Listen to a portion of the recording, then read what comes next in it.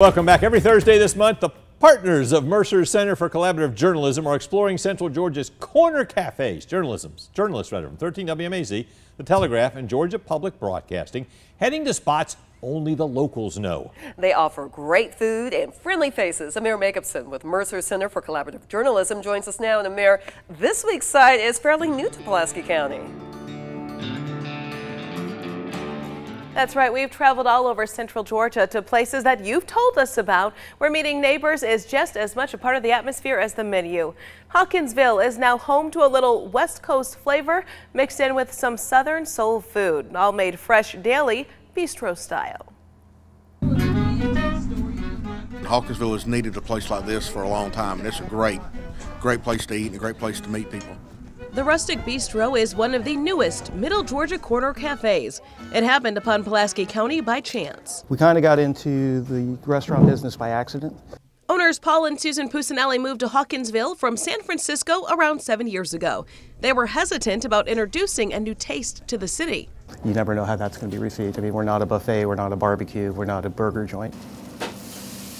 The focus, fusing Western and Southern cultures to come up with different bistro-style dishes, ranging from soups, sandwiches, to pastas and pizza.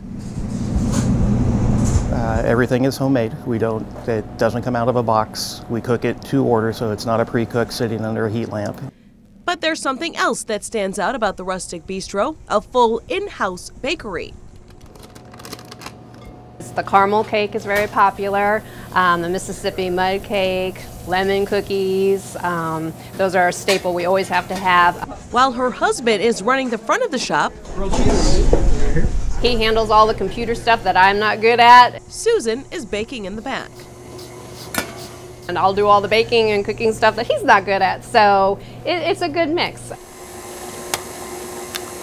A good mix that has earned some great reviews. I've not had anything that was bad here. Yeah, this is our favorite spot. I haven't ever had anything I didn't like here. A restaurant that was hesitant to open is now serving people who never want to see it go away.